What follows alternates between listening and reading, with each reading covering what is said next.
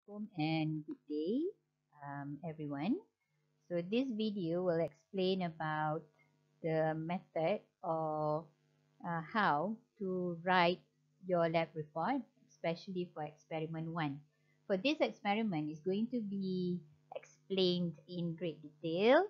However, as you would have expected, for the next experiments, you have to do it yourself, especially on the discussion part. Alright, let's have a look at the first part of your report, the components.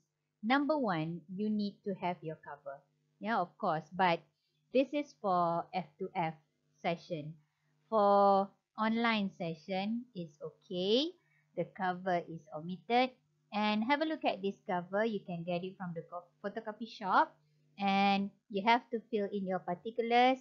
And as for the lecturers in charge, make sure you include the title of your lecturer, whether it is Miss, yeah, whether it is Mr. and so on, right?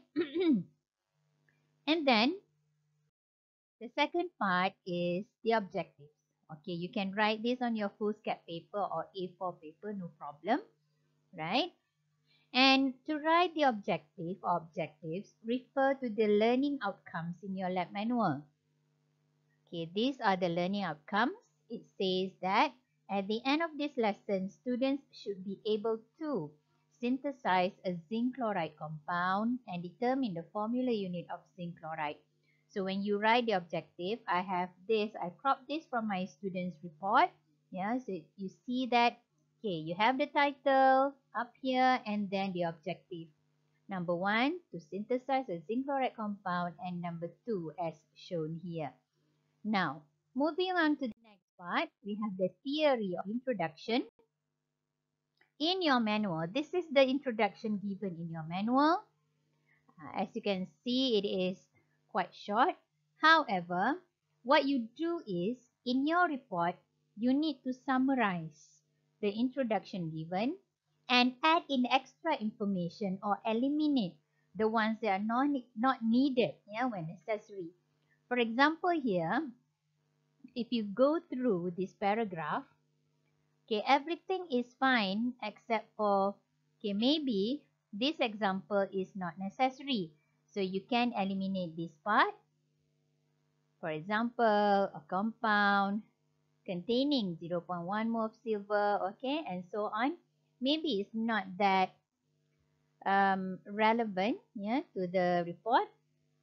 And then, moving on to the second paragraph, it says that in this experiment, a simple compound composed of zinc and chlorine will be prepared.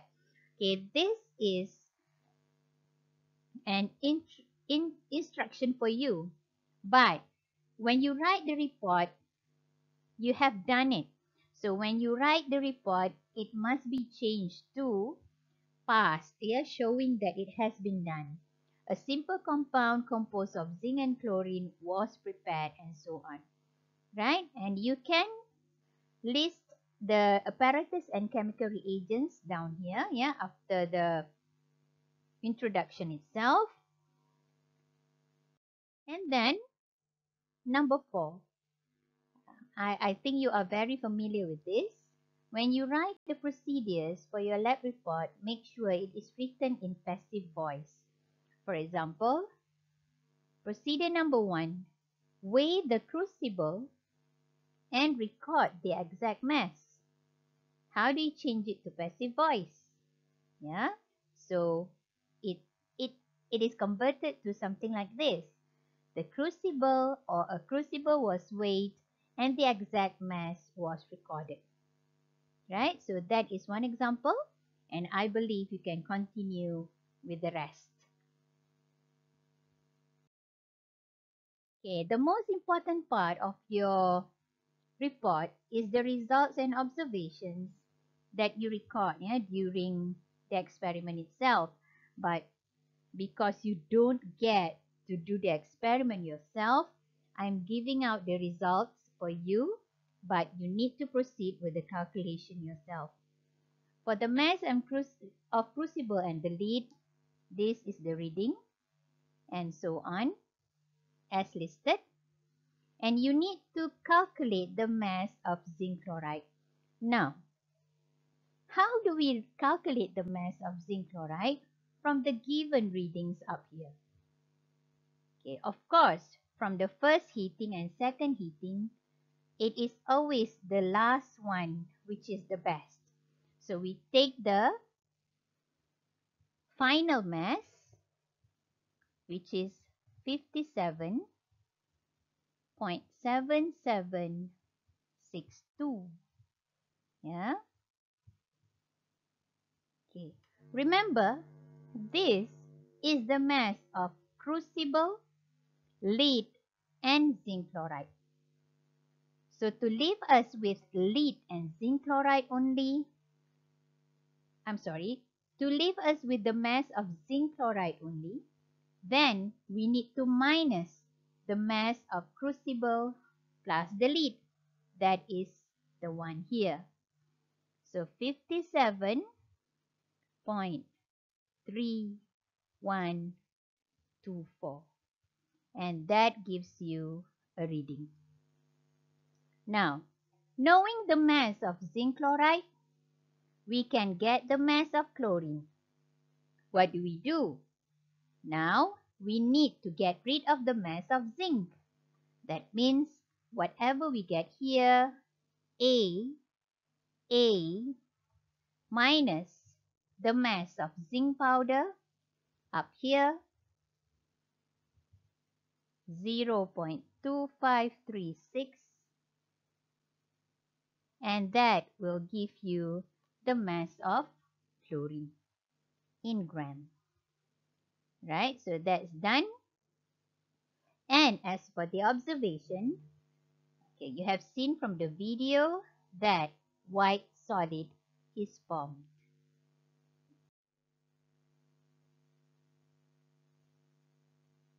What do we do with the data? So now I've calculated the mass of zinc and chlorine. And what we do now is we need the AR or the molar mass in this case to calculate the number of mole.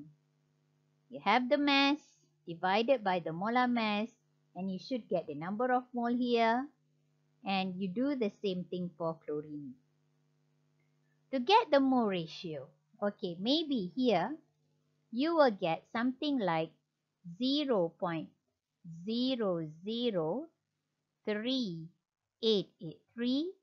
Remember to keep the numbers at least 4 significant figures, and chlorine, yeah, whatever the number you get here. You need to calculate this yourself. And to calculate the mole ratio, what you do is you take the number of moles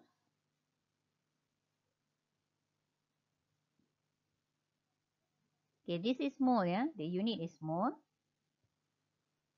Divided by the smallest number of mole. Okay, so you need to observe zinc, either zinc or chlorine that has the smaller number of mole. So say that it is zinc. You divide by 0.03883. Yeah, and you do the same thing here.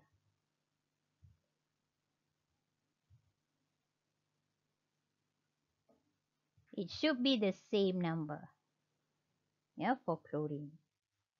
And this one looks like, yeah, this one here looks like we are going to get 1 as the answer.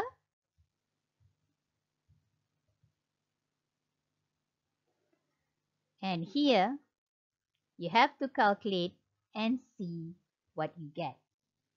If it is a whole number or very close to whole number, maybe 2.01 to 1.99, yeah, 2.1, then it can be rounded off to 2, maybe, yeah. But if you get something like 2.5, 1.5, then you need to keep multiplying, yeah, with a number, with a factor, so that finally you will get a whole number.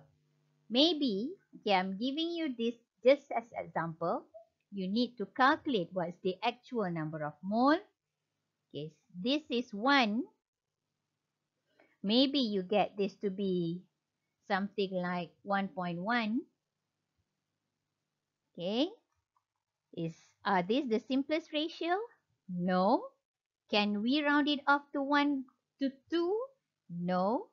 So what we do is we need to multiply this by 2, and whatever you do to the number of mole of chlorine, the ratio of chlorine, you do the same thing to the one for zinc, and finally you will get the ratio to be 2 and 3. That means our formula unit for zinc chloride is zinc 2 and Cl3.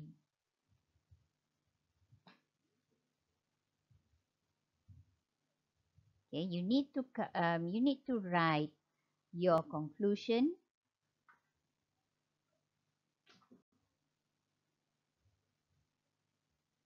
Zinc 2 Cl3. So this is the experimental result. Now, how do we write the discussion? Okay, look at the components of discussion. Give comments about the experimental results by comparing it with the standard value, that is the theoretical value. Now, okay, let's have a look at the sample from my students, ex-students, Now, compare experimental results with the theoretical value and state the discrepancy, the difference. Okay, look at this example.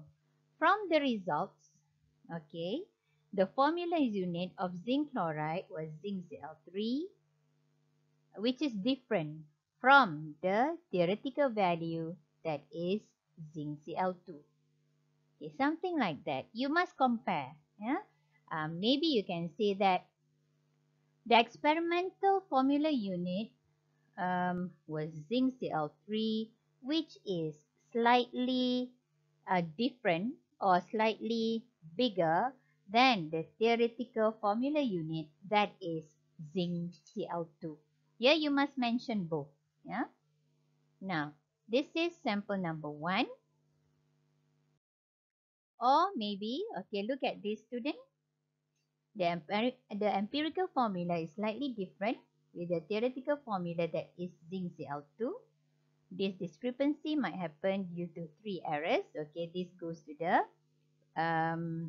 the next part of the discussion. Okay, and maybe this is like what I have mentioned earlier. The experimental formula unit of zinc chloride obtained was zinc Cl. Yeah, this is just example. Yeah, you write your formula, that you obtain from the calculation, which is slightly different from the theoretical formula unit of zinc chloride, that is zinc Cl2. If it is higher or lower, like we have measurements and so on. Okay, normally you mention whether it is higher or lower, but now we don't really know, so we just say slightly different. Yeah. And then state the possible errors, mistakes done during the experiment that might have contributed to the discrepancy. Okay, number 1, maybe. Okay, look at the video. You need to stir. It says stir the mixture gently using a glass rod. Okay, why gently? Okay, now you need to stir the mixture gently to avoid splattering the mixture. So you see what the students actually wrote. The substance might have splattered during the stirring process and cause the reduction of amount of zinc chloride. Okay, that is one possible error. You can see that the reaction is very vigorous. Yeah. And or maybe you can write something like this. The difference or the discrepancy is also due to the reason because the content or the mixture was heated too quickly, or the heat was very high, high heat. To overcome this, the content should be heated slowly to avoid it from splattering during the heating process. Something like that. So our focus is we don't want it to splatter, right? Number one. And number two, okay, it says that we need to allow the mixture to cool to room temperature and look at how it is cooled, completely covered. Okay, why completely covered? Okay, one of the properties of zinc chloride is it is hygroscopic, which means it can easily absorb moisture from the surrounding. So if you keep, remember, you need to check this mixture from time to time during heating, as well as, sometimes we tend to observe for quite some time, and during the opening of the lid, the absorption can happen, right? So look at one of the possible discussion given. The discrepancy might also due to the crucible not quickly covered during the checking process or the cooling period. And this means the zinc chloride solid, the hot one, was exposed to the atmosphere, and it might enable the solid to absorb moisture from the surrounding. And that could alter the mass. Hence the formula unit. And what is written down here is similar. Therefore, to avoid this, the crucible needs to be covered completely during cooling, to avoid this from happening. Right? So that is maybe point number two. If you have any other possible source of errors or mistakes, you can include your own. No problem. And maybe the door of the analytical balance was not properly closed. Remember, the instruction says to get a very stable reading, the doors of the analytical balance must be closed completely. Why? Because air current or breeze or wind can go in and interfere and give you unstable reading, right? So normally, most of the time, 3 should be enough. Okay, but, look at the word here. Any other possible specific error. Specific in this case means it is specific with respect to the experiment. Can we say that, parallax error contribute to the difference or the discrepancy in this experiment? No, because in this experiment, during weighing, we only need approximately 0.25 gram, and the volume of HCl needed was not really 10, maybe it can be 15, maybe it can be less than 15, or maybe up until the maximum 20. So parallax error is not one of the sources of error, and it is not relevant for this experiment. Right, and the next part in your discussion is you need to answer all the questions given here. And I think this you can do it yourself. And finally, you can now write your conclusion. Remember, conclusion should be very brief, very concise, and it should answer whether the objectives have been met. Okay, look at the first objective. The first objective was to synthesize zinc chloride compound, and therefore, conclusion number 1, the zinc chloride compound can be synthesized by mixing or reacting zinc powder and hydrochloric acid solution. That's it. Yeah, you don't introduce new things in conclusion. And conclusion number 2 was to determine the formula unit of zinc chloride. And what's the formula unit of zinc chloride that you determine? The formula unit of zinc chloride is, okay, whatever the result that you get. Don't write the theoretical formula unit here, but it must be experimental formula unit, which is your result. Alright, I hope the explanation is clear. Okay, all the best and hope to see a good report, yeah, submitted to your Google Classroom.